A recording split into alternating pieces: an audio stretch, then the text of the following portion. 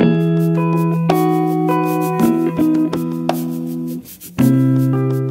guys, I'm Will. Thanks for joining me today. Setting the tablescape for your Friendsgiving or your Thanksgiving gathering is going to be something you really want to pay attention to because it will set the tone for the event.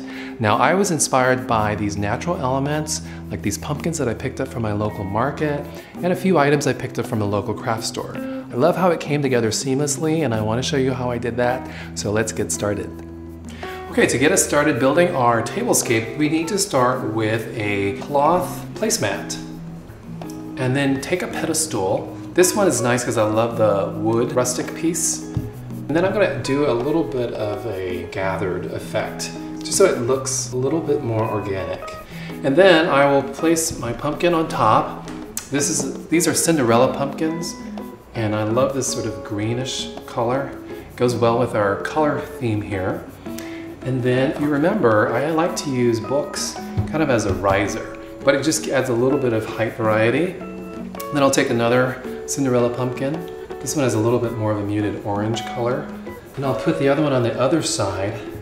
Remember about that 3 sort of odd number display, and it looks really good to the eye. So that's what we've just created here. And we've also created a little bit of height, but not too much height, because if you're sitting down, you want to be able to see across the table to your guest. So this is about the right height. And then I'm just gonna tuck in these salt and pepper shakers. So that's the first part of our tablescape. Now we're gonna flank either side of the centerpiece with a smaller display. I like this tray because it's shallow and I can contain everything in it. So it's wood and it kind of fits our rustic theme as well. So I'm gonna place that where it's going to go. And then in the center here, I have created a little display in a ceramic cup of some of the wheat here. And I just cut it down to size, just enough to fill it. And it kind of creates a nice little dramatic effect, which I really like. Now, we're gonna just kind of fill in this area with some of these white gourds that you can pick up at the grocery store or at the local market.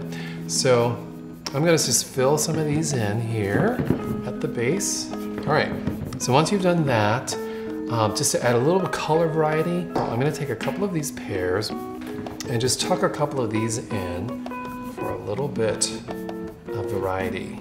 Then the final thing is to take these acorns, scatter them. Now that you've done this one, we're gonna do one more identical one, and then we'll flank that on the other side of the centerpiece. I love the way it came together, and the only thing we have to do now is to just do our place settings.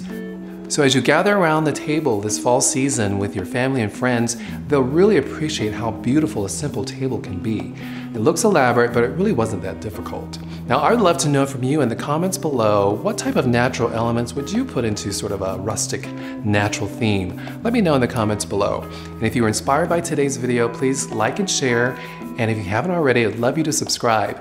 Thanks so much, and I really hope you have a great Thanksgiving holiday. Thanks so much for watching.